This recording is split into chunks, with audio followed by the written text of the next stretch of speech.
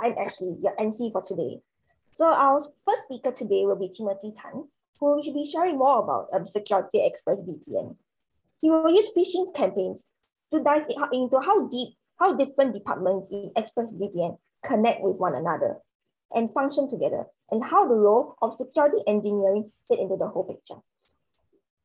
Timothy is part of the red team at ExpressVPN. He works mainly on conducting security assessments and red team engagements. He graduated from SMU School of Information Systems back in 2019 and started his career at PricewaterhouseCoopers as a cybersecurity consultant initially, before landing his role at ExpressVPN earlier this year. Without further ado, let's welcome him. All right. Hi, everyone. Very good evening. I'll just like to start by saying thank you for coming for this talk. And I appreciate NUS for actually extending an invitation out to ExpressVPN to actually be able to send a representative down to give a talk. So, okay, I would like to share my screen and present. Give me a second.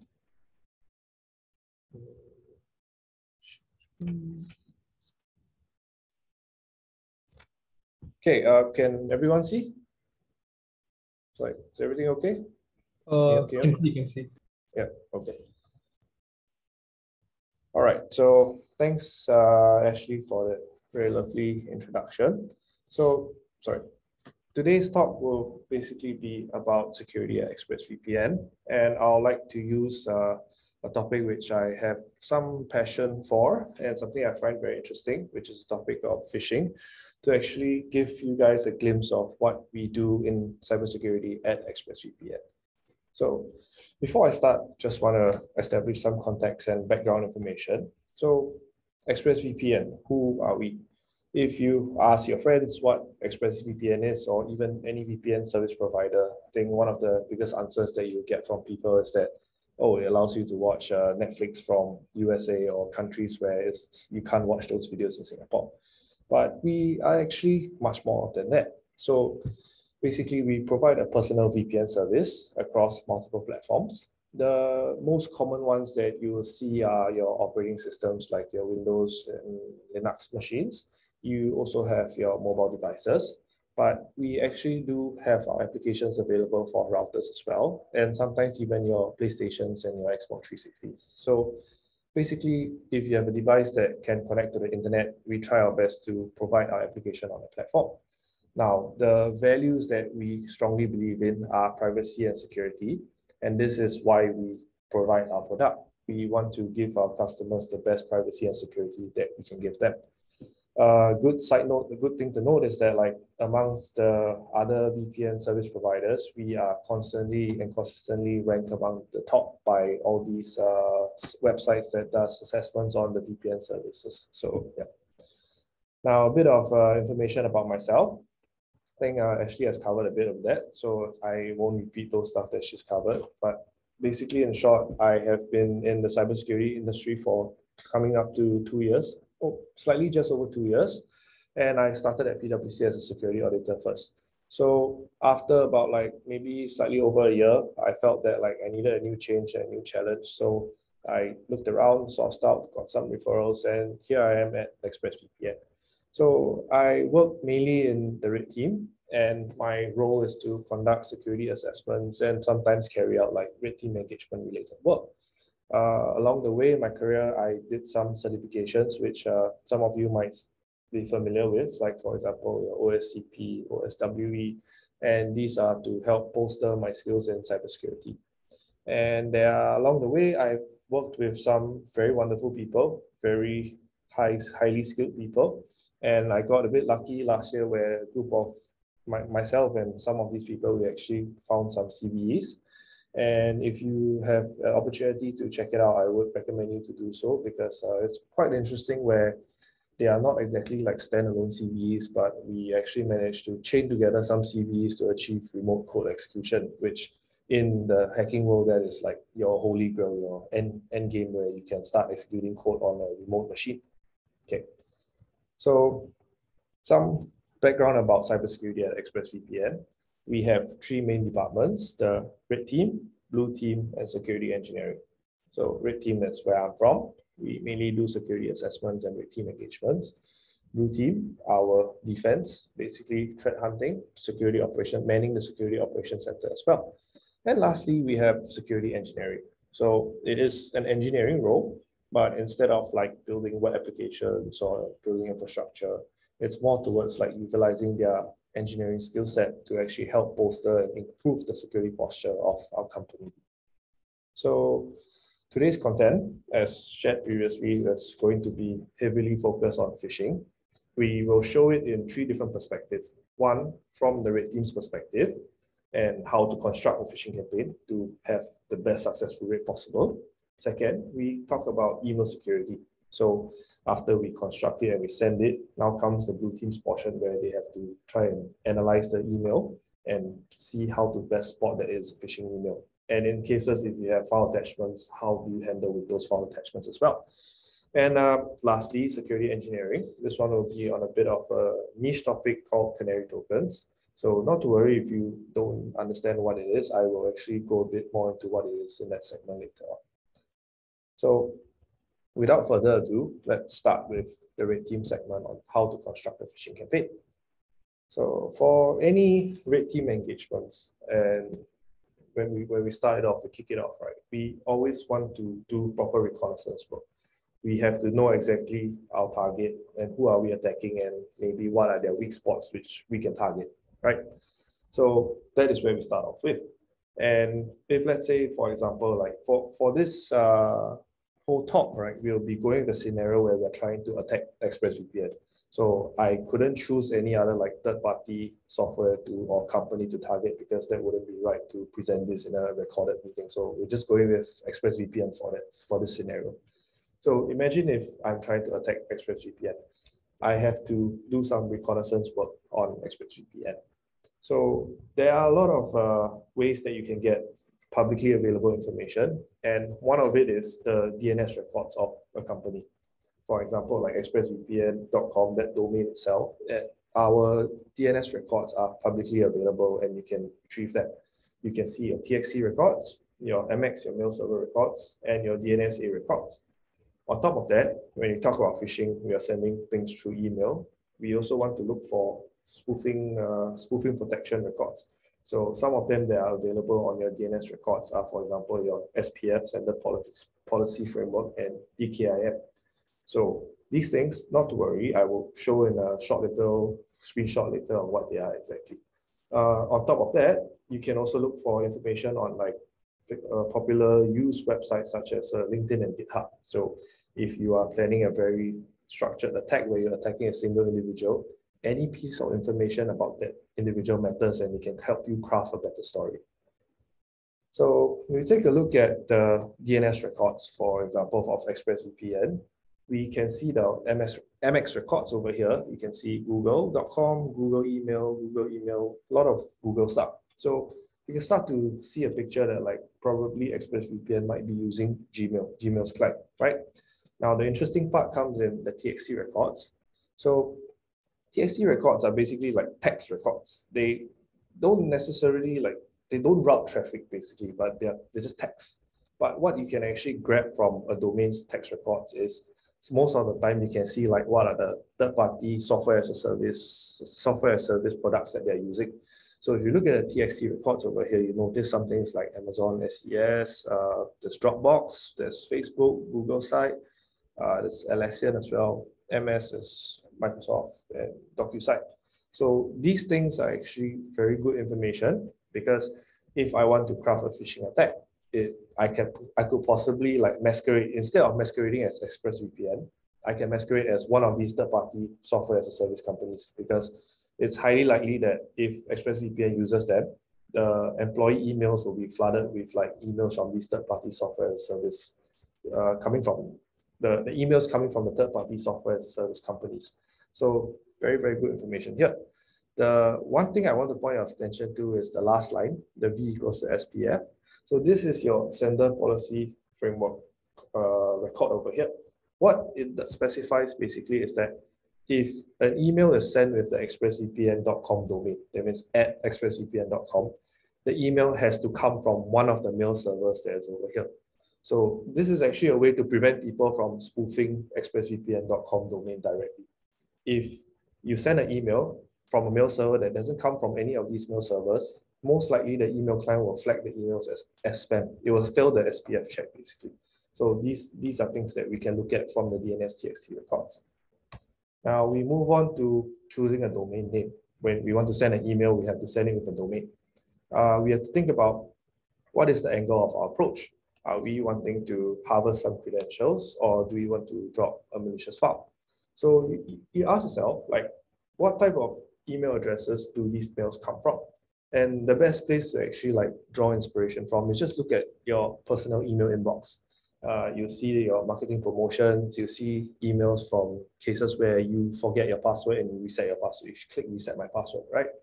You notice that like these emails will come from mails like they have like notifications or even support or no reply with a hyphen. Sometimes even with admin as well. So this is giving me a rough idea as to like what is the email account name that I want to choose.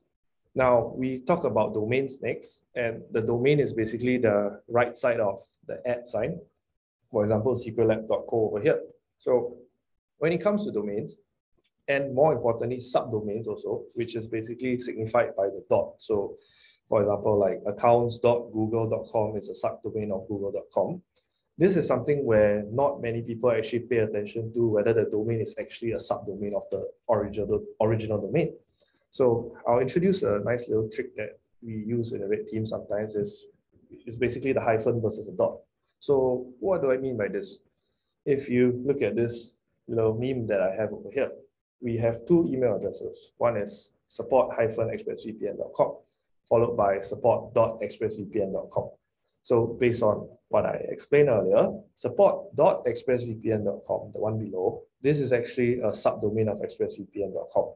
To set this email up properly, you need to own expressvpn.com because you need to properly route the traffic accordingly. You have to modify the DNS records for the original expressvpn.com domain. Whereas support-expressvpn.com, it's a bogus domain, it's a new domain. I bought this domain for this demo, and the interesting thing to know is that like this domain actually costs like $8 a year. So it's very, very easy to just acquire it, and it looks exactly like ExpressVPN. Like if you don't have a keen eye, you might actually believe that it's coming from expressvpn.com. So yeah. Next thing, now that assuming we got our domain, we have to look at the SMTP server to use to send out our emails. We have to set up our mail servers basically. There are quite a number of third-party SMTP services which are free. They have a free tier to use, and they are quite easy to set up basically. Some of them are listed over here. You have Zoho, Mailgun, SendGrid, Amazon Simple Email Service. But one thing we have to take note of is that some of them actually have like protections for fraud and abuse. For example, people who utilize it for phishing campaigns. And they actually have some restrictions for new accounts specifically. So if you see in the screenshot I have over here, Amazon Simple Email Service actually has a sandbox environment for new accounts.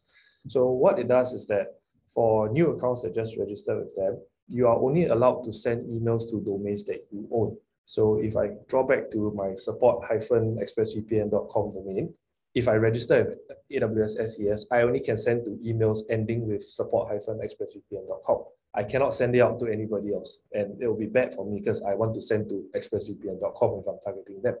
So I tried and error around with third-party SMTP services, and I landed with Zoho because they have the least restrictions, and it's pretty straightforward to set up. Now, this portion next is a very, very important one. So, because when you want to send your phishing emails, first thing is you have to make sure that it does not land in the spam folder, because how many of us actually check our spam folders, right? We look at our inbox only. Do we actually extend the option down and click spam? Not many of us do so unless we know we are expecting something. So, main key part about this portion is that you have to try your best to identify the target's email client. So from the TXT records, we saw that ExpressVPN, probably Gmail, right? And then next thing, we have to look at domain reputation. So domain reputation, basically when you register for a domain, there is sort of a reputational score that comes with it. And the way you improve your reputation score is that you have to actually make sure that the emails coming out from this domain, it does not get marked as spam, because this is actually noted down. On top of that, your domain age matters very much as well. So for example, if a domain who is like 3 to 4 years old and has been sending emails and has a rate of rejected marked as spam as like maybe like 2-3%, you would say that the reputation of domain is quite high, and highly likely when email clients receive it, it knows that it has a high reputation. It will not mark, it has lesser chance of marking the email as spam instead. And why you need to identify your target's email client is because different email clients actually, they have different sensitivity of spam filters. So your email might actually work for an Outlook client and not marked as spam, but for a Gmail client, it can actually be marked as spam. So knowing where you're landing your email is very, very important. There are some things you can do to improve your domain reputation. And for phishing campaigns, when you construct it, the red team usually tends to send like their emails in incremental batches. And even better, if they have control over those recipient email accounts, they can just mark it as not spam, they can favorite it, they can just open those emails to make sure that they're being read and consumed. So you can work towards your target amount that you eventually want to send. For example, if you are wanting to conduct an employee-wide phishing campaign of like 500 employees, you can't be sending emails at like just 500 straight away. You have to work your way up slowly there. Now, lastly, you also have to watch out for URLs that are included in the email, not just like hyperlinks. So for example, your emails are HTML basically loaded in the browser. And if you have images inside your emails, they are probably included via image tags. You have to be very careful about your source attribute. So even if, let's say, you're loading like some meme from Google search, right? If it's from an unrecognized domain or those kind of domains with like funny characters inside there, highly likely the email will be marked as spam as well. Okay. Lastly, I have given you a lot of pieces so far. We need the last final piece of glue to bring everything together. There's this thing called phishing frameworks, and what they are is basically this sort of like the queen hive, the queen beehive that like links everything together and manages your campaign. So what's very useful things that you can use phishing frameworks for is that like you can craft your email templates and landing page templates. What I mean by craft is that like you're trying to impersonate someone, right? So highly likely you want the emails and landing page to look like the target you're impersonating. Phishing frameworks can help you literally just clone the page directly and clone the email templates as well. And it makes some small little changes on the code for it. So for people who want to engage in phishing campaigns, but they are not great coders, you start to panic at first at like, oh, how am I going to replicate that website? Here's your phishing framework, it'll do it for you and just make some minute changes for it. And on top of that, it can also track some very important metrics like the emails open, the links clicked, and if you want to harvest credentials, the credentials harvested as well. So short little recap, you do your reconnaissance, you choose your domain name after that, based on how you want to structure your phishing story. Next, your SMTP service, which one you want to use. And 4, how to avoid spam filters. This one is very, very important. Next, use the phishing framework, put everything together. Once it's done, step 6, you can probably start sending emails. Over here, I would like to note it down that like in actual red team engagements, between step 5 and step 6, it's actually good to try and test your emails out, whether they will land in spam or you actually reach the inbox. And there are some very interesting, readily available tools out there that helps, that actually, it's open source.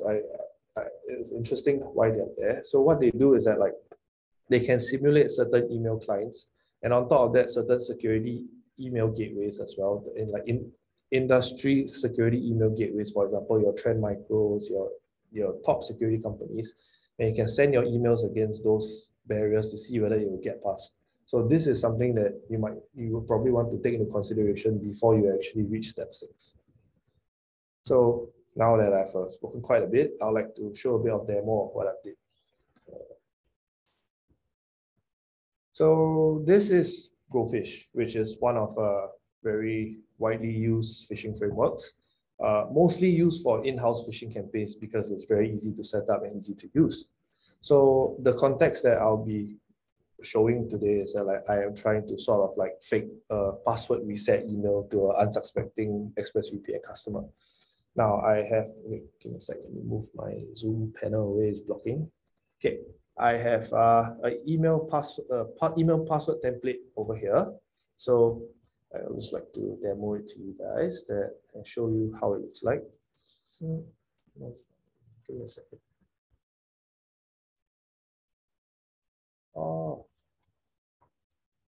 Oh, I am so sorry. I think my internet, I have some whitelisting rules on it.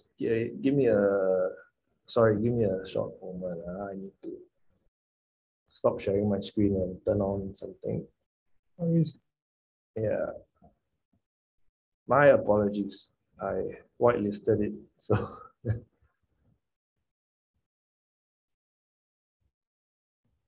okay, can you hear me? Yep, can hear you. Yeah, sorry, I had to get on the same network as my. Yep, everything's loading. I can share my screen now. To share. Okay, can see? Okay, good. Test it one more time. Yep, everything is loaded. Okay, sorry about that. So this is the email template that I have created so far. If any of you are ExpressVPN customers and you've used our service before and you forgot your password, you would find this email familiar. So basically what I did was to actually use my own account to trigger a reset, get the email. I can throw this email into the HTML editor over here, and it will just load everything up perfectly for me. The good thing on top of that is that it will help me change the source URL attribute of the tag for this button to my landing page button. Now we go further, we look at the landing pages. So I am just trying to mimic the ExpressVPN login page to sort of like trick customers to enter their credentials inside that. So again, I go to the login page of the original site, take the HTML, grab it, put it inside here, and I have the ExpressVPN landing page over here. So this is basically a short example of like what you can do with GoFish. Now, I have to also tie in with my SMTP service so that it knows which email servers to send emails from. And you basically just have to set up the sending profile. So over here, I have created an account on Zoho Mail for no reply at support-expressvpn.com. I'm using the default Zoho SMTP server, which is, you can see on your documentation, it's on port 587. I have to provide my authentication credentials so that because not anybody can just use the Zoho's SMTP service. And then once I set this up, I save the profile, I can effectively start sending emails. So I have two tests over here for the interest of time, but just to run you through how to send an email. You can just start your campaign name, choose which template you want. You can put, in this case, I'm directing it to support-expressvpn.com, which is a domain I own. Then set the time, select your target group, and then launch the campaign. So I've already done this beforehand to save some time. I've sent it to both my Gmail and my Outlook accounts. So you can see over here inside my virtual machine that I've received the email. And if you click on the link, it'll actually redirect you to my phishing page. And you can see the domain support-expressvpn.com. I took one step further to actually go and generate a HTTPS certificate to make it look more legitimate as well. Because if most browsers these days, if you're not on HTTPS, it will just flag you up immediately. And on my Gmail one, it went through nicely also, and the page is here. So that is basically a short demo on like what you can do with regards to crafting phishing campaigns. Now let me go back to sharing my slides. There's one interesting thing that I want to include in this red team segment over here, and that's basically the bonus portion of homoglyph IDNs.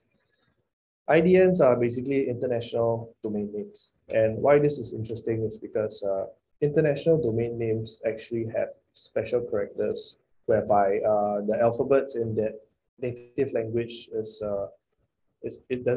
not similar to English characters. It looks a bit funky and it's basically different, right? But the good thing for hackers or red teamers is that some of these character sets, right, even though most of the characters are very different, there is a small number of them which looks exactly like English characters. But a computer will recognize it as not a non-English character.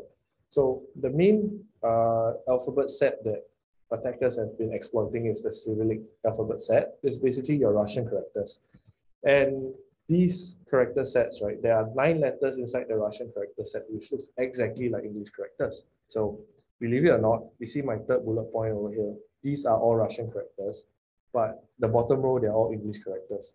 So what you can actually do with it is that, like, if you can choose these letters and mix and match and craft a domain from there, you can actually sort of like spoof your somebody else.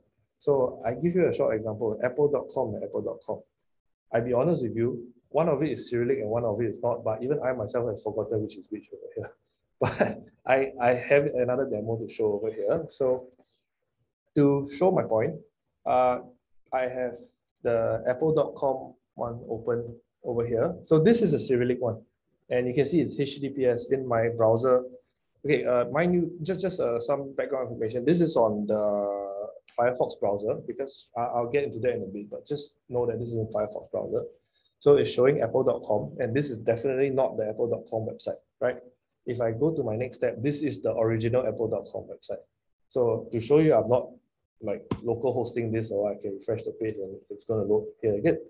So I went one step further. I saw the character set and I noticed that like I could probably form SpaceX with that as well. So I went to buy the SpaceX domain, which looks exactly like this English characters. And you can see this is the original SpaceX website, right? And then now this is my SpaceX website. Same thing, both are SpaceX and this is not SpaceX. So if you don't believe me, I made a minute difference. The original one has the 3 option bar over here, and my one doesn't have. So this is how you tell that it's different. The other way you tell it's different is that like just earlier this week, SpaceX went to change their main photo. So it made my demo slightly less impressive because I didn't account for that change in the photo over there. But basically, this is a trick that attackers can use to trick people that they can masquerade as other entities also. So there are some defense mechanisms for this. One of it is basically for special characters domains, there's actually a separate representation for it called Punycode representation, and it looks something like this. So when you register for that domain, you're actually registering xn-80, so on and so forth, instead of instead of like the special characters itself. So on the browser, specifically the Firefox browser, it will always show the Unicode representation. There is no like warning that like this might be a potentially dangerous site. Now, just some take-home activity for you guys. I will send this in the chat later. You can try taking this URL and put it on Google Chrome and you see what happened over there. So you'll see that there are some defense mechanisms in place. Okay. For good thing to know over here is that like different email clients also have different protections in place for these type of attacks. So for example, for Gmail, I didn't even send an email. I can just put it in the to header over here, the to field over here. And straight away, it throws me a warning message that somebody is trying to trick me with a domain that has similar characters. Whereas if I go to my Outlook email inbox, I send an email with that domain inside, and it didn't even throw up any warning as well. So you can see that if I were to craft a phishing attack along these lines, I'll probably be wanting to target like Outlook accounts instead. Right? I'll probably have a higher success rate there. And I can even put in that like, please open this website in Firefox. It appears best there. You know, like it loads the JavaScript properly or whatever you can think of. So yeah. With that, we'll come to the end of the red team segment. So let's move on to the blue team side and the perspective when it comes to phishing campaigns. So first thing, when the blue team professionals, they see a phishing email or they suspect a phishing email, what they will start with first is they want to analyze your sender's domain. Who sent me this email, right? First thing that might come to your mind is copy paste the email address or the domain, put it on the browser and hit enter. Let's see where it brings me to, right? But there are some risks associated with doing so, and you don't necessarily want to do that because it will disclose your source IP address, and if you're not using a VPN, of course. And you don't want the attacker to know your source IP address because that is effectively your identity on the internet. There are some nice tools available to actually do some recon on the domain. Some of it is like, for example, Whois and urlscan.io. They are websites which can be reached easily. And the information that you want to get from them is, for example, your domain age, the domain owner, although domain owner can actually be very easily hidden when you register for domains through privacy settings. And from there, you make an analysis to see whether is it a legitimate website. So urlscan.io, for example, has a very interesting and very handy tool where it sort of like runs the domain in a sandbox and it screenshots the homepage for you. So you can actually see whether has the attacker actually put in the effort to craft a proper homepage, or if the homepage looks a bit wonky, then you probably know it adds to the suspicion that it might be a phishing email. Now, after that, we have the full content of the email because we receive it in our inbox. The next thing we do is definitely to analyze the SMTP headers. So our emails, when we open them in our clients, they look very prim and proper and very nice, but that's not the actual format of our emails. There's actually a whole chunk of SMTP headers and HTML code along with a lot of other things. And some email clients, you actually can access that very easily. So for example, Gmail client, you click on the options button, and you can click on show original and you'll see the full chunk of text. Things you want to look out for, your SPF, DKIM, and DMARC flags, because this one will actually give you information on like whether the email has passed these checks. They'll tell you whether is this email probably spam or not spam. But if you have planned your phishing campaign properly, these checks are actually expected to be passed, because these checks are targeted towards like if someone is trying to spoof your domain exactly. But in my case, I went with support-expressvpn. That is not the expressvpn.com. I should have passed these checks, right? So you go on to the next step. You also want to check for the presence of phishing framework headers. So what I mean by this is, for example, I showed you the example of GoFish. GoFish by default actually includes a string text of using GoFish in the from headers when you send your emails. Meaning if someone inspects the email deeper, he will clearly see it's a dead giveaway that, oh, this guy is written right there. The email was sent from GoFish, right? You want to make sure that when you send emails out, it's not there. And lastly, you also want to check on the SMTP service that's used to send the email. You can go back to the emails, the domain's SPF records to validate against whether the SPF records include an entry for the SMTP server that the mail came from. So some examples over here. The first screenshot, you can see that like the using GoFish text was added to the from field, and this was something that I had to go into the GoFish code to remove the text completely to stop it from sending like that.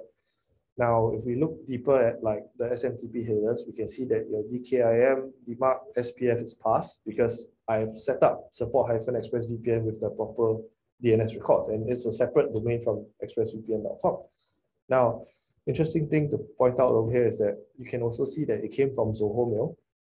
But if we look at ExpressVPN's TXT records, you do not see any entry for Zoho Mail, right? So it gets a bit suspicious as to like ExpressVPN has set up its mail service properly and everything is nice, it has proper DNS records. Why is a mail coming from another domain entirely and also from another mail server, right? It gives rise to the possibility that this is probably a phishing email. So your SMTP headers are a very, very good source of information. Now, we obviously have to analyze the email as well, right? We have to look at what's the context of the email and look out for certain branding inconsistencies like your spelling mistakes and color differences. We also want to see whether it's the email trying to like evoke a sense of urgency to click on open an attachment or click on the hyperlink. And you have to ask yourself, do you usually receive such emails from such an organization? And in a screenshot over here, I think one way or another, over the past 5 to 10 years, we've more or less come across this phishing email in different variations where it's probably telling you that like your iCloud account has an outstanding balance and you have to clear the balance. And yeah, so you have to ask yourself, should you be receiving this email? Is it asking you to click on something and from there make a deduction through the information you've gathered? Okay. This segment is a bit different. This is more towards emails that come with file attachments and specifically your Excel attachments or your doc attachments, because these type of emails, this type of file types are heavily favored by attackers due to the fact that they can include macros. And through macros, you can actually do a lot of very, very interesting things. So I decided to include this portion as well. So obviously, good hygiene is that if you come across this, try your best not to open the file and analyze it on your own. If you have an internal security team, it's always good practice to just send it to them and let them do the work from there. First thing you can do, there's a very nice tool called VirusTotal online. And what you want to do is actually try to submit the hash of that file. I highlight again the hash of the file, not the file directly, on VirusTotal to actually see whether the file has been analyzed before. Because if other securities around the world have analyzed the file, you'll be able to see the results of this file. So why you want to do this is because you want to ascertain whether is this a broad scale attack or is this more of like a localized, like more targeted kind of attack. And if you see on VirusTotal that this file has been analyzed before, you more or less know that like this is probably like more towards a spray and pray method where someone is just trying their luck. Whereas like if you don't see that, then it could mean that it's a new attack or it's something that's not been seen before. So again, similar to the domain analyzing, it's good practice not to submit the whole file on VirusTotal because VirusTotal is accessible publicly. You don't want your attackers to know that like their attack and payload is being analyzed as well. After that, you can also do some high-level metadata analysis on the file. And sometimes certain operating systems come with very interesting tools which you can just run it on the file and see some interesting data points about the file. For example, if you are a hacker, you're familiar with Kali Linux, it comes with this tool called exif2. And for this demonstration, we took a malicious file, which was labeled urgent_news.doc, and we did some high-level analysis on it. So we get things like the author, the numbers of edits, the total edit time, even the software version used to create the files, and other things as well. One thing I want to point your attention over here is that if you see the template, it says normal.m. This is quite a big red flag already because .m is basically a type of Word document, but specifically it allows you to save macros in it.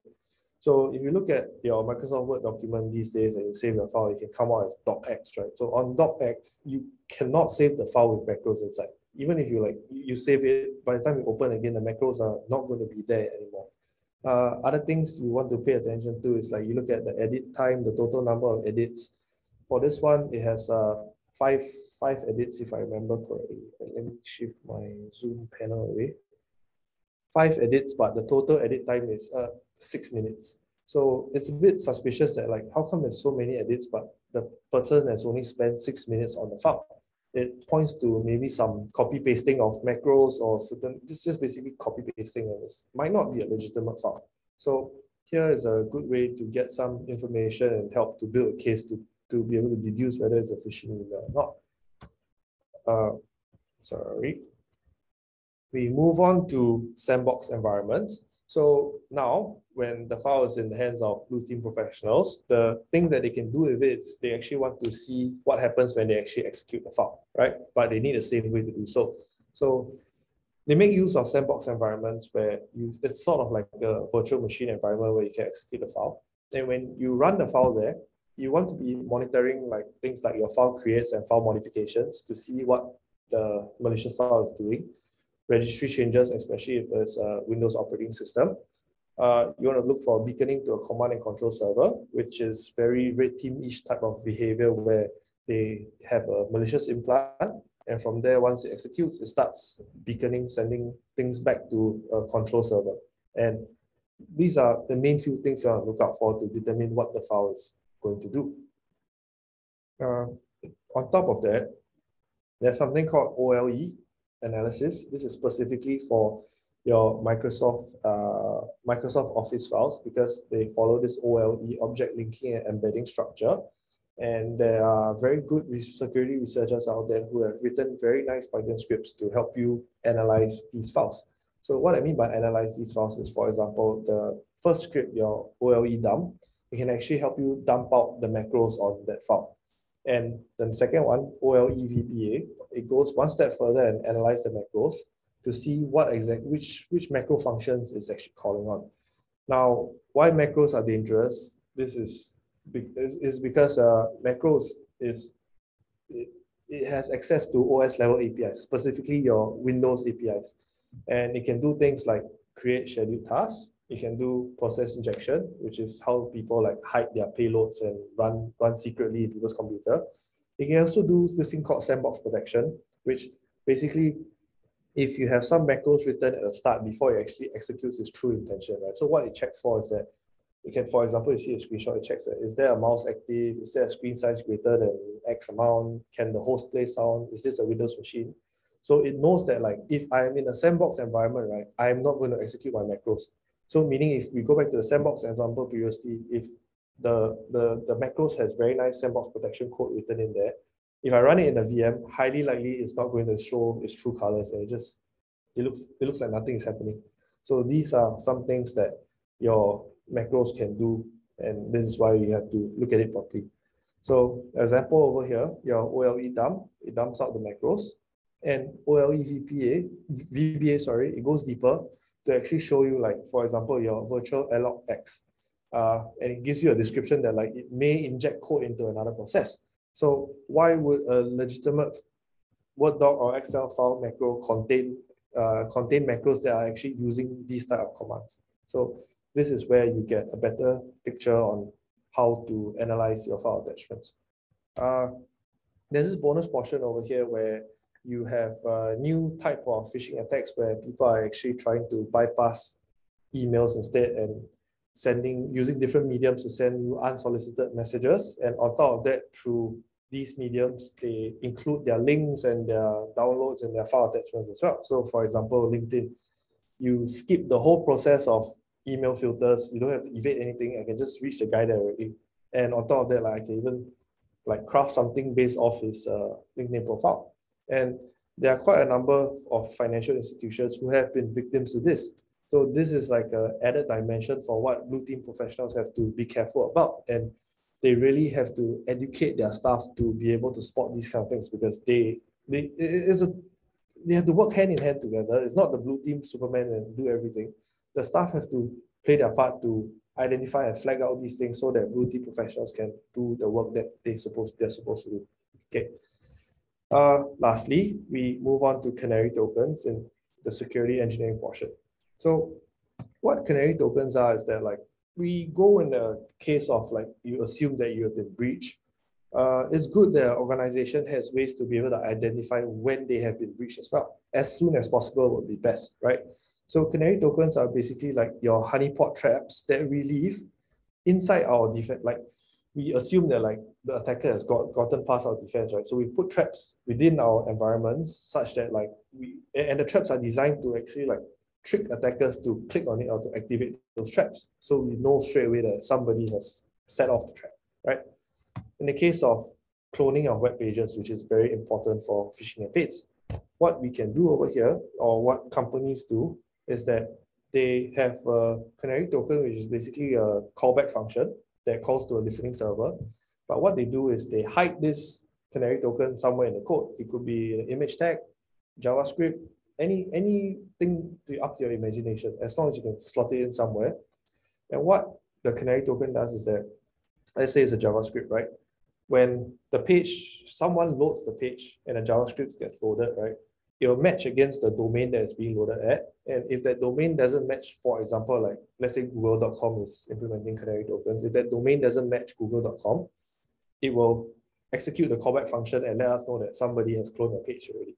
So this is a very, very nice way to be able to identify who has cloned your page. And it's not so easy to, if you're trying to clone a page, it's not so easy to find out where this has been implemented, because there are many ways to obfuscate this.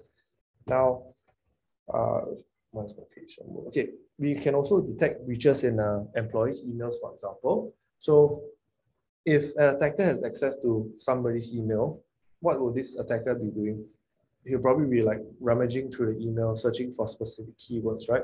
So how we do it is that the security engineers, they actually implant a fake email with a very eye-catching subject header, maybe like, oh, financial reports, urgent, something like that.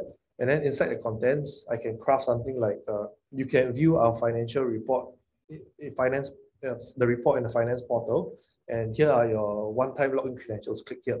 but behind that hyperlink is actually executing the callback function to the listening server to let you know that somebody has set off the trap. And basically, that's how you can structure it to protect your emails as well. And we talk about protecting like terminals, laptops, and workstations. We can take a leaf out of our attacker's book and leave certain Microsoft Office files, for example, your Excel files, your Word document files, with macros also, similar to what attackers does. And in this case, when they open the files, highly likely they will enable the content because they wouldn't expect these type of files to be on like their victim's computer, right?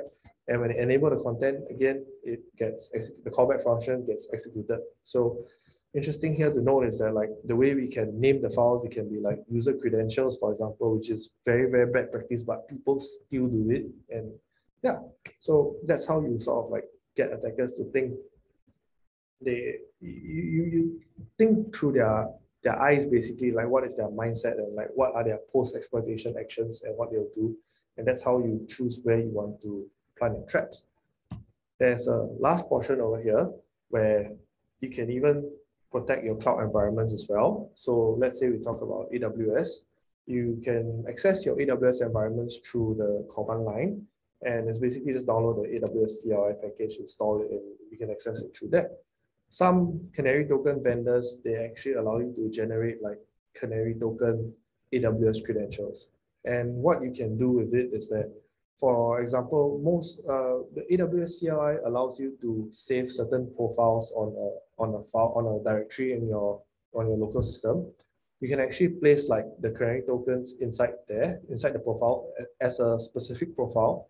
The more eye-catching the profile, the better, because you want people to click on it. So for example, I can save the credentials with under the name of admin profile. And if an attacker is targeting, for example, like a web developer's machine, he will definitely be looking for AWS credentials because that is effectively like access directly into your victim's like production network, right? And if he triggers and logs in with the canary token credentials, again, I'll receive a callback. The organization will receive a callback, and we will know that somebody has breached our environment. So yeah. With that, thank you for listening, and I apologize if it overran a bit. I try my best to wrap everything up, and I'll be happy to take some questions for. I have like 10 minutes like that, right? Am I right? Yep, you're right. Yeah. Yeah. It'll be nice to hear from some of you.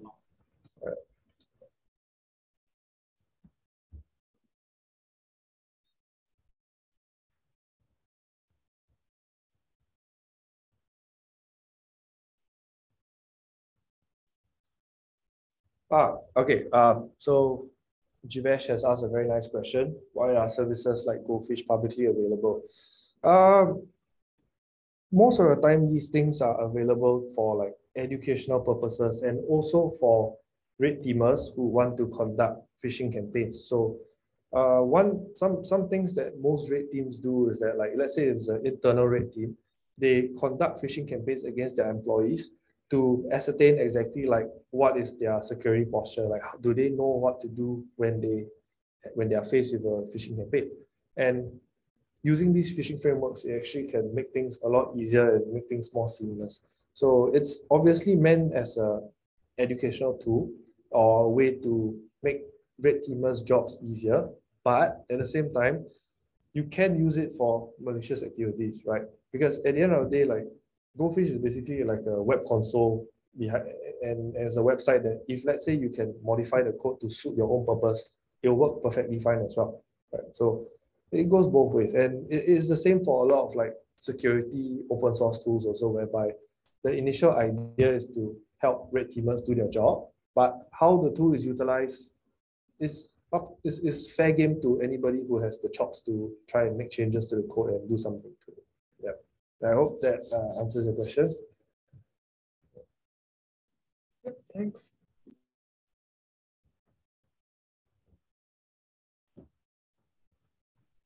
Actually, can I also ask, so you mentioned the IDN trick, right? Where you can literally have a domain that looks exactly the same, but it's a different. Then you showed like that IDN is compiled or something to a different puny URL. code. Right, Yep. yeah. So if you're just looking at the URL, there is no sort of way to differentiate, is it? Yeah, correct. Oh, It's almost impossible. So okay, I is there any way that I can like share some info, or like I can send you the slides after this so that you can copy, maybe you can share it with everyone for them to try. sure. I'll leave the website on, so I can just drop you a mail and send you the slides, right? Okay. Sounds great. good. Okay. There's actually more questions on the chat. So I think Andy asked, are there resources in which you can teach how to tune PHP Apache? Okay, I'm not sure if it's okay. I I can I can answer that, like this one is more towards like system reliability work, which is not exactly my main field. I would definitely recommend at first hand that maybe you might want to try like playing around with the load balancer options, and altogether also like I believe like the AWS offers a free tier for students or for new accounts, the T2 Micro for EC2. Maybe you can try using a higher tier a bit. It might help with handling load. Yeah. Aside from that, like if you have like a application firewall or load balancer to and set some rules on there to handle the traffic coming in, it might help with DDoS attacks. So, yeah. And there's also a question on do you have any tips for people looking to specialize in red teaming? I do have some tips, and I think this is a question that if you like to know more, you can speak to me personally. I actually have a slide here which provide my email address, and any one of you can feel free to drop me an email.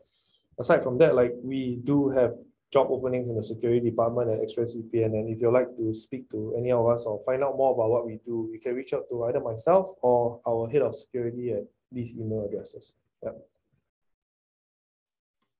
Okay. And we also have a question about, so like how do you take these concepts for mail phishing and transpose them to mobile social media? So if you share images, GIFs, videos, and sometimes they get auto-downloaded, is there a way to protect against that? Is that something red teamers try to do?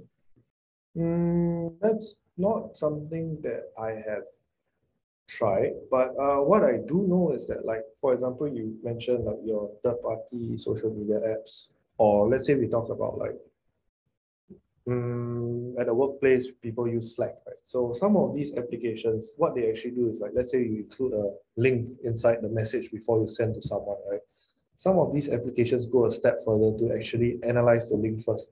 And they can actually, even on those applications, which is not an email client, right, throw you warnings and let you know that like, this is a malicious link or it's a malicious site. So sometimes it comes inbuilt, but at the same time, I have to emphasize that like we always should not click on links blindly also, whether or not it's from family member chat, that kind of things, and on your Telegram chats or any medium which people can send you things. It's always good hygiene to look at the domain properly to make sure you're going to where you want to go exactly. Yeah. Okay, yeah, thanks. I think at this point we can wrap up the questions already. Thanks so much, Timothy, for the presentation. You're most welcome. You're most welcome. On that. I think today you taught a lot of us how to do phishing, and I think someone cracked a joke about how we're NUS hackers and you're really, I'm not going to say you're really teaching hacking because that's illegal and we don't do that. But yeah, thanks. It was really super fun. So yeah, do hang around for the next talk if you want. But thanks so much for coming down. Yeah, I actually have to make a move, but I will send you whatever I told you I'll send you first before I move. Yeah. And okay, share the materials on the channel. Just want to say hi to the next speaker. I apologize that I can't join, but all the best and have a good talk. All right. Thanks so much. All right. Thank you so much, man. I will drop off from the call now. Thanks, Timothy. All right. Bye. Yep. And hi, everyone. So we'll be moving on to our next talk by Kai from ThoughtWorks. So I think, so Kai is an engineer at, is an engineering lead at ThoughtWorks. So he'll be talking about 5 tips to make you a better engineer. So I'll just hand over the time to him. Thanks, Kai. Thanks, Javesh. How much time do I have actually? So you have until 8. Typically, like Shit. we let the talk go until like 45 minutes, and then we use the other 15 minutes for Q&A. Yep. Okay, cool. Well, yeah, I'm all for the Q&A and interaction. This is my my social outlet for Friday night. So yeah, my name's Kai Hendry. Sorry, got my alarm going on. Can everyone see me clearly and all that stuff? My audio is okay.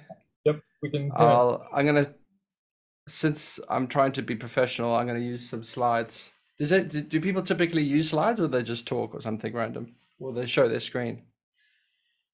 Wait. You can just show your slides. That's all right. Okay, so everyone can see my slides now, right? Yep. I'm kind of surprised there's so many people on this call. Don't you guys watch YouTube or something like that? Okay, cool. So let's begin. So apologies for the very lame sort of topic of the talk, but I didn't really know what to present to you guys, and I guess you're all students, so I thought to myself, well, I'll just give you some like top tips how to become an awesome engineer. I'm assuming most of you are like still students, right, in NUS? Is that right? Yep. Usually, most of the audience is students. Yeah. Okay. Well, yeah. Just so you know, yeah, my name's Kai Hendry. I went to university in 98, and I graduated in 2004 with a master's degree at University of Helsinki. And interestingly, I was a researcher in my last year, and my researcher professor, mentor guy, said to me, "Hey, I should go to NUS next if I want to continue in research." But I decided not to continue in research. I instead went traveling. I put a backpack on my shoulders, and I just went traveling for about like 2 or 3 years. And then I ended up meeting my Malaysian wife, and now I live in Singapore. Bit weird, but you know, that's the story. Okay, so let's get started. So I just wanted to first point out that you guys, as students of computer science, I think you all made a pretty good decision, because the time and age that we're living in right now is the information age. It isn't the, I don't know, building architecture age. It isn't, I don't know, the STEAM age anymore. It's the information age. So we all are at the cusp of this revolution, right? I was born in 1978, and you know, like I remember as a kid, with you know, computers weren't really available. Like the first PC just came about, and I feel pretty lucky just to be on the forefront of this revolution. And you guys are like the second generation. I think it's bloody awesome. You guys are in for a bloody roller coaster, I'm sure. So, of course, my first tip is that you're going to have that growth mentality. You're going to always be learning. And when I graduated from University of Helsinki, I probably thought that I might know enough to do my job or something like that. But then when I started working and things like that, I always felt like a bit overwhelmed, a bit like I didn't know enough or something like that. But that's all. I just wanted to say that, like, you all are absolutely fresh, and you're all going to learn so much by the time, I don't know, 10 years and 20 years down the line. So you're always going to be learning. It just never ends. And you got to have the right attitude to it. And you got to have like a pretty good approach. Like I highly recommend, I don't know if you heard about these things called blogs. Does anyone know what a blog is? I recommend blogging. I recommend these really cool tools like Pinboard to, like, you know, keep your bookmarks in a nice place so that you can find what you've been searching for and save things. When I say always be learning, you need to establish like a pretty good approach to collecting information. And you got to remember that your mind, you know, we're living in the age of Google. You're probably not going to remember much like I do. You're going to have to be carefully organizing all the information that you get. Or someone's got their microphone unmuted. I don't know who's that. It's not me. Let me just figure out how to fix that. Please go on. So yeah, just hopefully you have a system that works for you. If you don't, I mean, don't panic. But like you need to get a system to assimilate all the information that you are learning all the time. And for example, I blog quite a lot. So basically, if I wanted to find out things, I basically go foobarsite.debase.com if I just want to find something that I wrote before or something like that. My blog is actually a mess. I don't actually recommend you reading it. It's just my personal knowledge base, right? It's just where I collect stuff. And I have other little methods too, but like that's what I reckon. You don't need like the latest notion or something like that. Just go for it. So always be learning. That's top tip number 1. Now this is where it gets a little bit tricky, and I know people will probably think I'm a bit weird by suggesting this, but you need to grow a skin. You need to work in public. And to be honest, like the first things that I've done online are like incredibly embarrassing. Like if you dig around some old mailing lists on Python, I think I asked the most stupid question, like, why doesn't my print work or something like this? It was just ridiculous. And I was embarrassed by it for like, I was ashamed by my own, stupidity by asking such a stupid question. And then of course, like when you go, I don't know if any of you guys are on IRC. I live on IRC for the last 20 odd years. Like you're going to get people, you're going to get trolls and things like that who say to you like you're an idiot. And I have been an idiot many a time. But you need to learn. You need to be brave enough to basically work in public and keep on publishing no matter what, even though you're going to look like an idiot for years, probably like I have, if you look at my old stuff, but you'll get better. And then it doesn't happen overnight, but like once you contribute and do your thing online, you'll get that like golden opportunity, that golden moment when someone gives something back to you, something like that really like spurs you on or tells you about something you didn't know about. And you just like, yay, I learned something amazing. And you do that, by working in public. And of course, we're living in the COVID world right now. It's difficult to attend conferences and make human connections. But for me, making human connections have been like the biggest accelerator of my career, right? I think that's what sets me apart from maybe my contemporaries. Who knows? Is that I make an effort to basically talk to people and seek out people who I think are interesting and things like this, and keep in touch with people. So yeah, work in public, guys. I hope you're all publishing something in public at this point. Another tip is work on your workflow. I think some people can argue that like if you spend an ungodly amount of hours on your Linux desktop and your Vim configuration or your Emacs configuration, you're a bit of an idiot. And I would agree with them to some extent. But to be honest, I've spent a long time configuring my workflow, and I think I've just reaped like rewards from it, like these little incremental gains over a long period of time. I know my tools pretty well. I know Vim, I know Make, I know all the little things to make everything work, and I invested a lot of time, which probably sounds a bit daft, but yeah, I'm in a really comfortable place.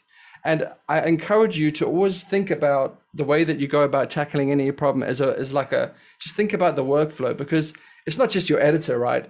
It's your compile cycle, it's your iteration cycle, it's your testing cycle. All these things, they're all are so important to get right.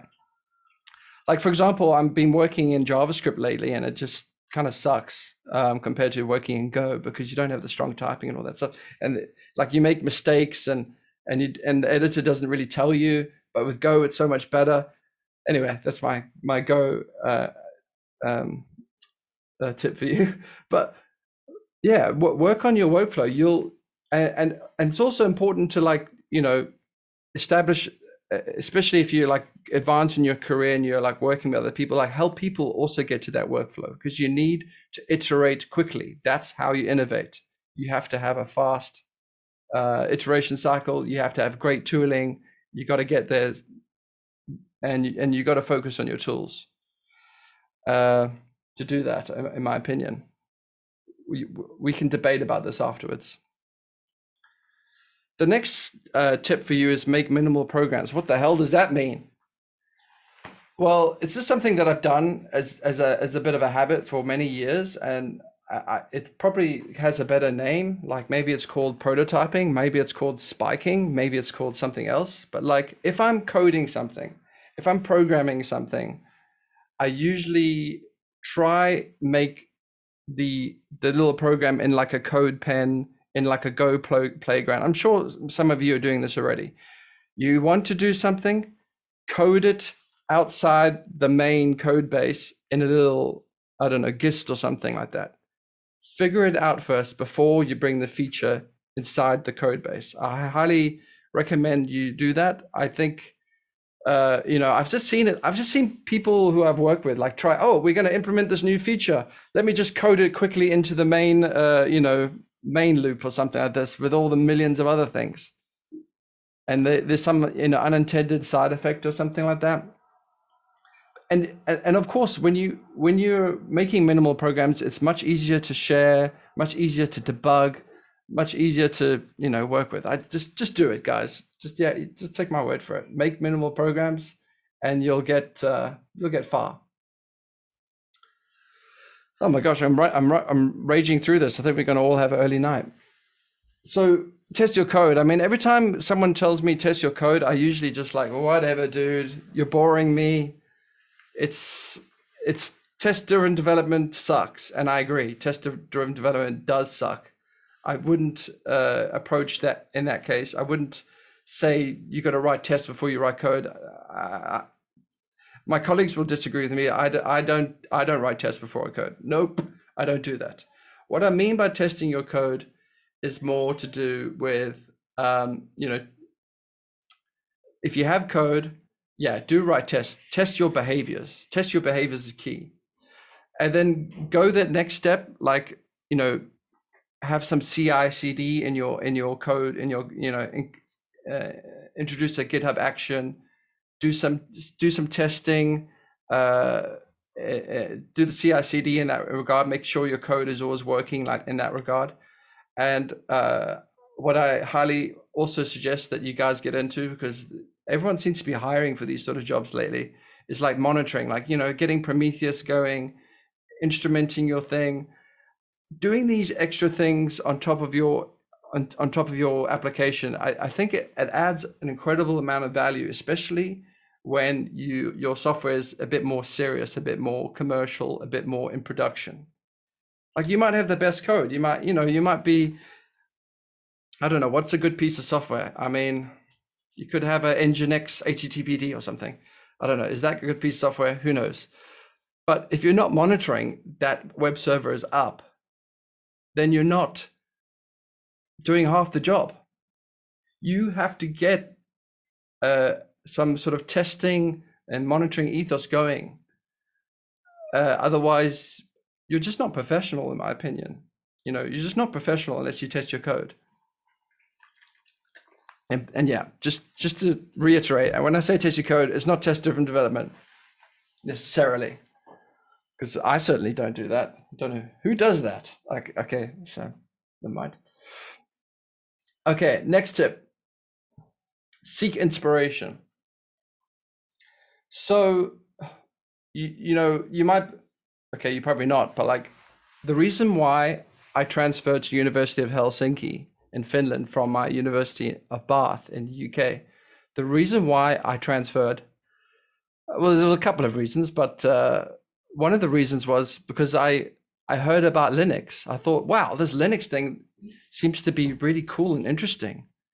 Where did it come from? Oh, it came from some guy in the University of Helsinki, a computer science department. Oh, I wonder if I can go there and see what's happening. I went there to University of Helsinki Computer Science. Of course, Linus was long gone, but there were some very, very good people there. there are people that were using Linux. Okay, not as much as I hoped for, but whatever. And then when I was there, I met a lot of other people who were really good, and it was all because I was kind of brave enough or dumb enough to just go to where I thought it was happening. Fast forward to 2021. I mean, where is it happening nowadays?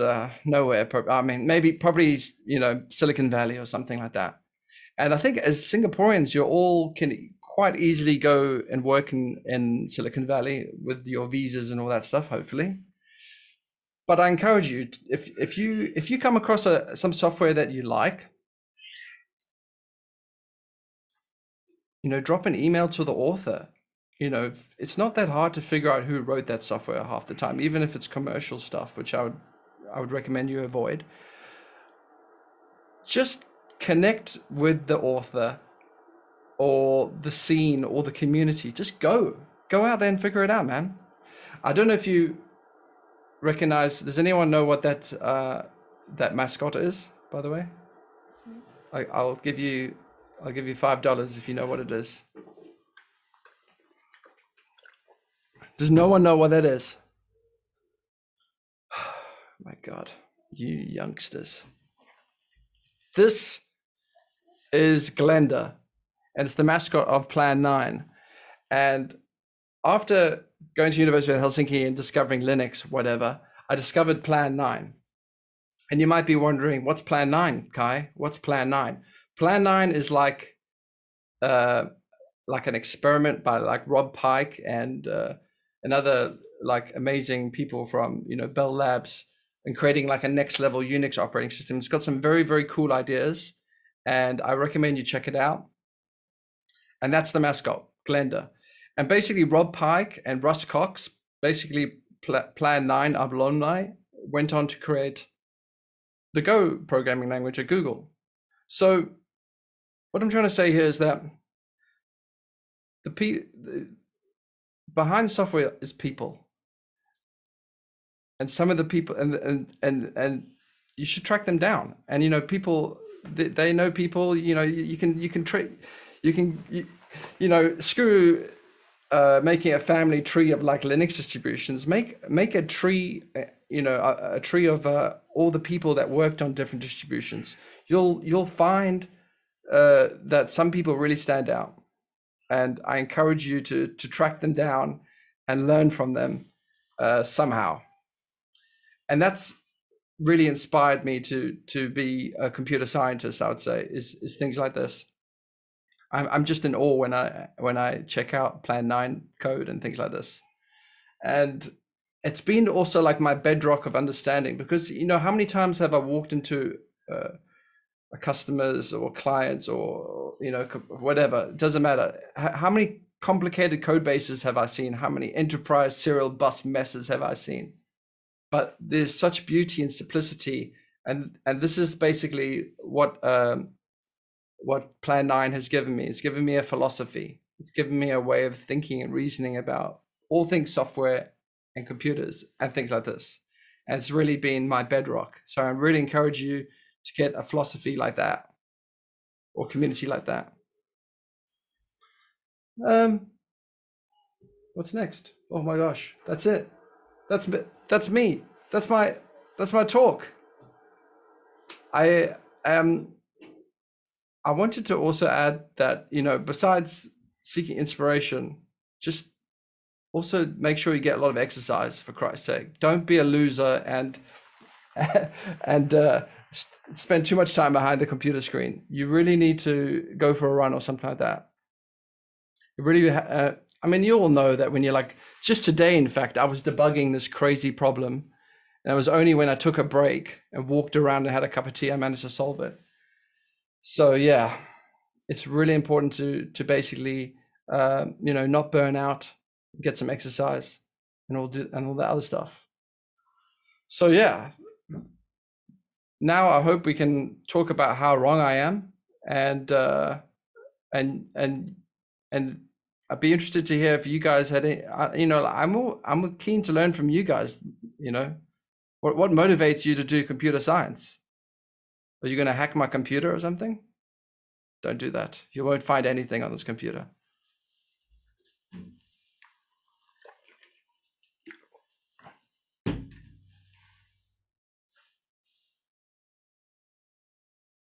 Yeah. We do want to clarify, like, yeah, NUS Hackers doesn't do hacking. It's okay. Oh, it's a joke. I know you guys don't do hacking. Yeah, of course, of course. Yeah, actually, I had one question about one of your so like one of the first things you mentioned about always be learning. Because okay, I mean the talk was framed as 5 tips for engineers, and at the same time, like always be learning feels like something I might say to anyone, regardless of where or what they are occupied with. So, do you think it's distinct in any way for engineers in terms of like where they should learn from or how they should learn? It's distinct for engineers. Or like Well, whether it's I particular. mean, I would. You guys are. I mean, you guys are all on Hacker News, right? You know, you got to get your ways and things like that. I mean, I'm not going to tell you exactly how to do it. I mean, I can, but like you all have to figure out your way. Yeah, I mean, always be learning is probably not not what I wanted to say. I wanted to say more like you got to get like quite a good structure, because the things that you learn will you know, compound or whatever with interest over time, especially if you're well organized about it. So and then the other thing I was thinking is that, like, at least this is how my brain has evolved. Like, I don't know, when I went to school, you were expected to remember things, but you know, fast forward, I think you just got to remember the keywords, right? You got to remember like the tag in order to look up the information, right, that you need at hand. So this is what you need to do. You got to figure out that sort of learning approach, and I'm not too sure if it's particular to engineers, but it might be. Who knows? I don't know. I mean, let's be honest. I think in software, you have to know an incredible amount of stuff. And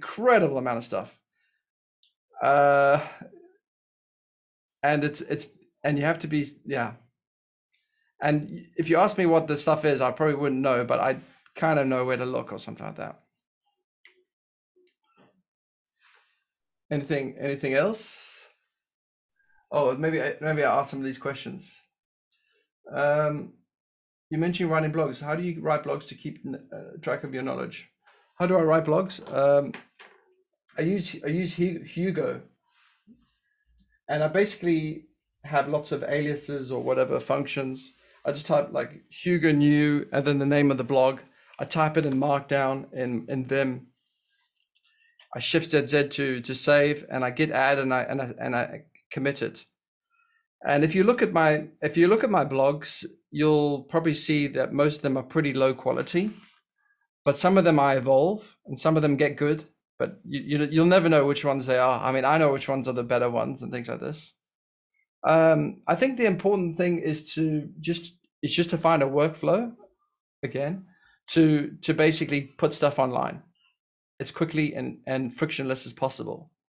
And yeah, that's what I do. And yeah, it's worked out pretty well for me. I'm very reliant on it to do stuff. Writing minimal programs. Yeah, I mentioned CodePen. Front-end dev. Yeah, I do write minimal programs, not necessarily in CodePen. You know, I have like a Go template that I usually use, or like a Vue.js template or something like that. For database, I usually lean on SQLite or something like that, maybe. I usually coordinate most of my work with Docker Composed YAML. But anyway, I'm very, very careful to make minimal programs. And if you look at my GitHub, it's a disgrace. I think I have about, I don't know, how many repositories do I have? 209. So, I mean, these are the things I published. I mean, most of the things are unpublished, right? I mean, all of you guys, I'm sure, are doing something similar, I hope. But you just got to get into the habit of doing it, yeah, more often. It's it's probably, well, yeah, what I'm trying to say is it's not about quality, it's about quantity, seriously. So just pump it out, guys, and hopefully you'll strike gold one day or learn something along the way or something like that. Kai, I had a question to ask, actually a couple of them. Oh, sure. Yeah. So first up, I'm just curious to know, like, what are some of the blogs you like to read? Are there some like frequent things you love to read? Yeah. To be honest, I don't read blogs anymore. So you just write them. I just write them. Right. There's a few blogs I kind of look forward to, like the Go blog, I guess. You know, it's quite high quality stuff. Mhm.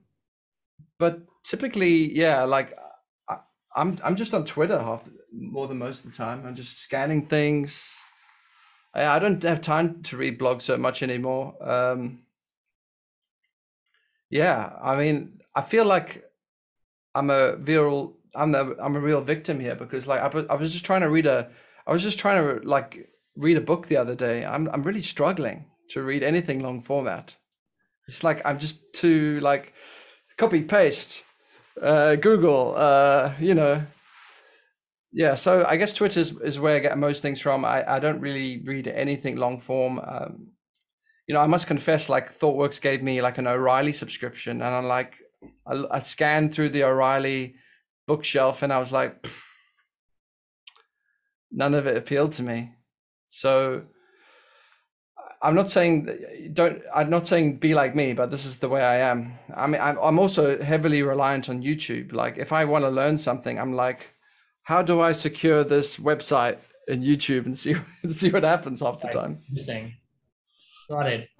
Yeah, I guess a question that's a bit not related at all, which was, so you could have worked at a lot of companies, right? In Singapore, especially. What made you pick ThoughtWorks? Like, I'm not sure if you Oh, went Jesus. into detail there. Yeah, yeah. Why ThoughtWorks? Is one of my colleagues on this? Well, no, I've known ThoughtWorks. ThoughtWorks has done things which I recommend you guys do. They've invested in the community. I think I've been to a whole bunch of their meetups in the past, when they're on Amoy Street and things like this. And a couple of years ago, I was working for Gojek, and there was a lot of thought workers in Gojek. I'm not sure if I can even say that, but I said it. Oops. And and I noticed how professional they were. And the good thing about ThoughtWorks is that they have a lot of structure, and they give you. There's a lot of good people in ThoughtWorks, like this. You know, Martin Fowler. I can just chat to Martin Fowler whenever I want. You know what I mean? Yeah, so that was definitely a big draw for me to join ThoughtWorks. Is the quality of the people at ThoughtWorks is pretty high. Is there anywhere else that's got such high? I don't know. I haven't met many people lately. I don't think does Google do engineering in Singapore? I'm not sure. Does Facebook do it? Yeah. Mm-hmm. Who do you guys think are the best engineers in town? I'm curious. Who's doing the best stuff? Is it something weird? Like, is there a game studio here that's knocking it out? I'm not sure, but I guess Stripe comes to mind. Oh yeah, a lot. Yeah, I guess. Perhaps yeah. Facebook. Perhaps Facebook. Yeah. Facebook, yeah. Yeah, I wish there was more, to be honest. It's funny that there doesn't seem to be that much. I mean, Singapore's set up for just, you know, I think Singapore's a great place to do tech stuff. So there should be more. And hopefully, I think once maybe things go back to normal, whatever that means, there'll be more stuff, more companies, more ideas. Because I think the startup scene has been definitely kind of like shot in the head thanks to this COVID stuff, right? So yeah, yeah, I definitely want to see more cool stuff, please. Right. So speaking of cool stuff, right? I was wondering whether being a software engineer gets like repetitive after so long. You know, you said that you've been working with the tools for often, right? But at some point, it loses the freshness, right? You sort of stop discovering new stuff and you start like relying on your, repertoire. So does it get boring at times, or like if it does get boring, how do you fix that? That's a good question. Well, I'm a minimalist, so I'm excited when I can, drop a few dependencies and remove lines of code and things like this. So I think software has always evolved. It's not very static for me. I'm always looking into things, and there's always something, man. There's always something. It's crazy. Like, for example, just this week, for example, I've been using like the same Vim configuration, 20 lines of Vim for I don't know, 10 years probably. Occasionally I change it. You can see my dot files. But lately I've gone full retard, as I say, and I'm using NeoVim with Lua plugins. And I think it's quite exciting because yeah, I really like the completion and things like that, because I'm working a lot on Node.js projects, and I need every help I can get. Honestly, I need all the lints. I need all the what do you call it? The completion stuff working, method completion and hints, type hints as possible. So yeah, I enjoy looking at playing with NeoVim. I'm also, I dare say, I've been enjoying using VS Code. I mean, I'm going to sound super lame, I'm sure, but like, it's got some interesting ideas. I think, yeah, that's one cool thing about engineering. It doesn't change at all, man. It just doesn't change. I mean, it doesn't get boring. That's what I'm trying to say. This is something that's going to hit you over the head, and it's all change. It's all change. If it's you know how it is. You got to be touching there's so much to do. So if anyone using NeoVim and Lua and NVim comp, okay, guys, you're wasting your lives. I mean, or maybe I am. You could just get by using vanilla Vim or just VS Code, right? Yeah. You sound like a guy who loves working by himself. So like, are you into pair programming? What are your thoughts on that? Like, oh, that's a good question, man. You got me. Yeah. To be honest, the pair programming is quite stressful for me because I'm like, oh no, what is this editor this person uses, or I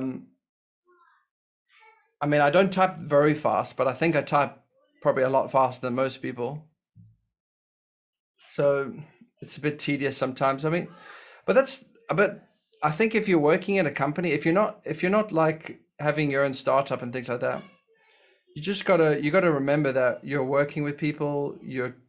Especially in a company like ThoughtWorks, it's like all about co-enablement. You got to be bringing people up, right? You got to be basically giving your time so that they can learn from you and things like this.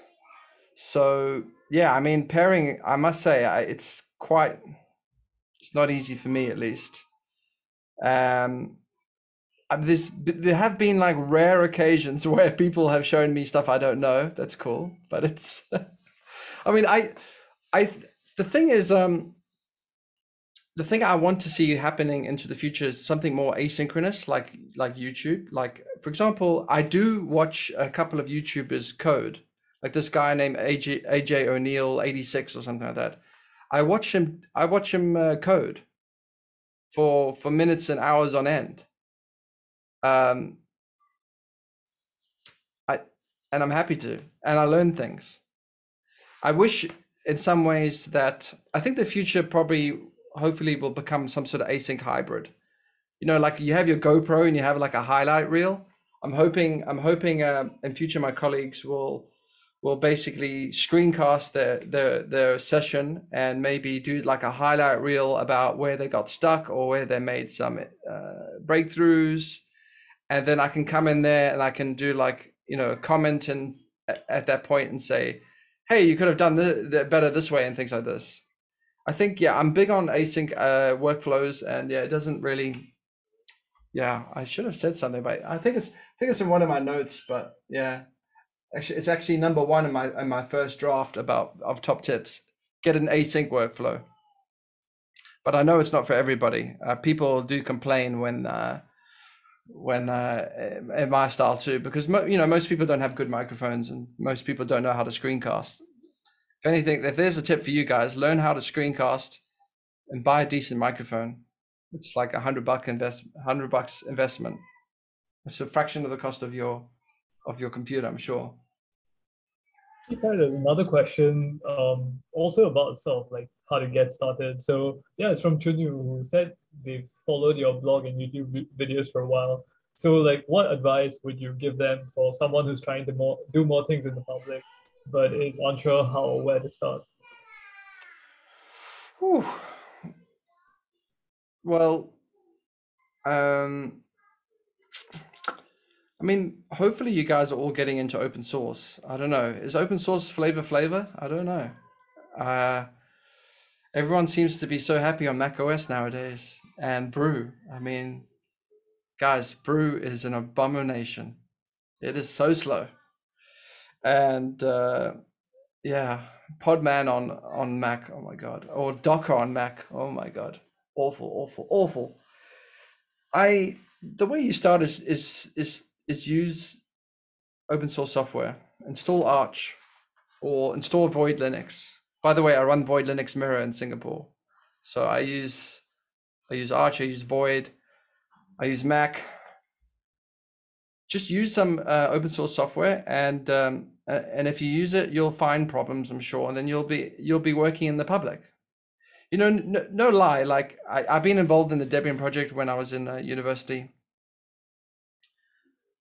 The learnings that I learned on like when I first got involved in open source, I always just thought to myself, all these guys here in this open source projects I had a bad attitude. I'd say, like, many people I dismissed as losers, and the way that open source development works is a joke and all that sort of stuff. But fast forward, I don't know how many years of commercial development, open source, I would say, is probably the pinnacle of engineering, honestly, because they have the async workflow down to a T, right? Some of the better projects. Ask a question here, right? That I think a lot of university students in NUS, in CS in particular, they would say to you that there's like two issues I can see with diving into open source as a university student today. The first is that it sort of seems like super lonely. Lonely. That you're talking to strangers online, right? It could be creepy white guys like me. That's true. Yeah, exactly. I guess, right.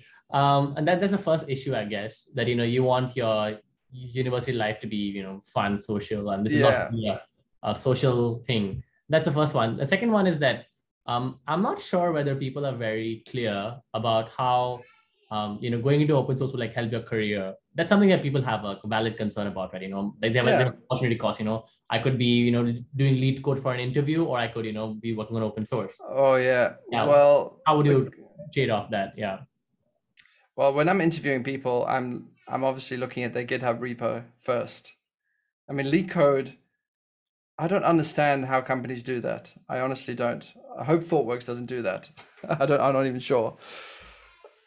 Yeah, that leak code stuff it's not even realistic. It's no remotely realistic stuff. I mean, it's a test. It has its merits, and I'm sure you can jump over that hurdle and not do a stupid algorithm exercise ever again in your life. But yeah, the reward for open source, I think, is very real. Like, a lot of people who got involved in open source stuff are probably the highest paid people I know. Like, seriously, highest paid people by far. I can share a couple of interesting stories, like a guy named Ian. He was interested in this open source thing called Mozilla, right? And he contributed a few bugs, and then he got an internship in the Mozilla offices in San Francisco. And then he later became the editor of HTML, and he's I don't know, a fellow at Google or something like that. It's huge things. I know a couple of people that worked on KDE stuff. KDE is a bit lame, but like, KDE, the engine of KDE was called Conqueror or something like that. I can't remember. Which later became WebKit. And a whole team of those guys became Safari. You know what I mean? I'm sure those guys are making bang for buck. I haven't seen them for ages, but like I had a game of StarCraft 2 with one guy a few years ago, just to keep in touch. Yeah. So going back to your first point, how to keep it fun, like I guess how I kept, when I was in Bath University, I founded like the Bath University Network Computer Society. And what did we do? Did we do network programming? Hell no. We were just playing games, Rainbow Six, Quake, I can't even remember, StarCraft. We're playing all these games. So it's commercial software, but some of the, like to run a Quake World server, like I think I was really into Quake World Team Fortress. There was like a mod community, so that was kind of open sourcey. So it will come to you. It'll come. Like I can't say you'll just don't be a sharecropper. Do you know what a sharecropper is? Probably not a PC term anymore, but a sharecropper is like, I think it comes from America. Like the landowners would rent small parcels of land to people who are just coming to America. And of course, if you don't own that land, and you'll always be paying rent. And the analogy I use it to say, like, if you went full Microsoft or full Mac OS, you're basically, riding on the coattails of Apple and Microsoft. You never will stand on your own 2 feet unless you use open source. You'll never have true independence unless you run something like Linux and things like this. So I've always sort of, maybe it's my independent streak or something like that, but I always thought to myself, I always just had this like weird thoughts that, like, if Microsoft became a bad actor or something like that, or whatever, if Microsoft faded away and so did Apple, what could I use? What could I cobble together? Could I cobble these PC bits components and run my own software and build my own software? Yes, I can. And in fact, I did write my own operating system, cobbled together with Linux and things like this at one point. And I learned a tremendous amount. And yeah, like you will learn so much like this. And, like people who do this, I don't really know them personally, but like acquaintances who like worked on operating system stuff, that like BSD guys, I mean, where do they work? Where do the BSD guys work? They work at Apple, and they got great careers ahead of them. And you wouldn't have guessed it if they had that sort of, independent streak when they're students and things like that. So yeah, so I'm sure if you look, you'll find something fun. Hopefully you'll find something fun. Yeah, and latch onto that. Thanks for the answer about that, Kai. But I think there is a related question from Elvis. So Elvis, what a name. Okay, carry on. Someone who's new and who's looking forward to contributing to the open source scene. What sort of work do you start with? How do you get into the groove of it? So do you go around searching for bugs, or do you? Yeah, you search for bugs. You report bugs. Because if once you report your first bug, you'll get to know a lot about that project. Like they might call you an idiot, or they just close your bug, right? But if they are a bit more nice to you, then you can go the next step, right? Yeah, and my friend who I mentioned before, we went to the same university in the same year, Ian Hickson. So who later did a tremendous amount of work on, web stuff. And now he works on Flutter. Flutter, damn you, Flutter, I hate it. Come back to the web, Ian. So yeah, what I remember him doing, right, was that he had like this like measuring stick, and he was measuring different parts of the rendering of the page. And he would notice like slight discrepancies depending on which CSS value you used, or what do you call it, EM versus PX or something like that. It didn't quite conform to the specification, and he would just report bugs. I think Ian has got like a tremendous amount of bugs, and Ian is an amazing person, because I don't think he ever wrote a line of code in WebKit or Mozilla. I swear to God, he didn't touch. He was lucky enough. He had a joyous life in the sense that he never touched C++, but he just wrote a ton of bugs. And yeah, bugs is the place, and issues is where you start, and it might even be where you end. You'll learn a tremendous amount of things by managing the bug tracker well. So yeah, you don't even have to code, in my opinion. Just live on the bug tracker and watch it and contribute to it, and you'll learn a lot from it. And hopefully you find a good, because I find GitHub pretty hostile sometimes, but I'm sure there's some nice project you can find out there. You just have to look, and don't be afraid to make a stupid bug report, man. It all starts off in a pretty low bar.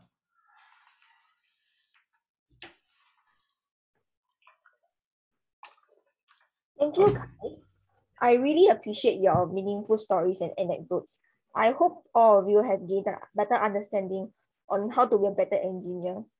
Thanks. Thanks. Thanks a lot. Okay, guys, now have some fun. What do you guys do for fun? Do you play some huge multiplayer deathmatch or something? We contribute to open source for fun. Oh man, I'm kidding. I wish. Yeah. Does it? Okay. Well, I kind of still game, but not really. I'm pretty good at first-person shooters. I still got my Razer mouse. What is this one? The Basilisk X Hyperspeed. This thing has killed countless things. So I hope you guys have fun, and please look me up on the internet, because I'm around hopefully for a few years more. I still like doing what I do for some reason. It's not got boring. Okay. Thanks, guys. Yeah, thanks so much, Kai. Okay. Bye. Thank you all for coming down for these Friday hacks, even though it's Big 12 and it might be very stressful for all of you. And this session marks the last Friday hacks for this sem. And please look forward to next sem's Friday hacks and also our upcoming hack and roll. So all the best for your exams, guys. Yeah, thanks for the whole sem, guys. Thanks for the support. Please come for hack and roll next sem. Bye-bye. I'll end the meeting now.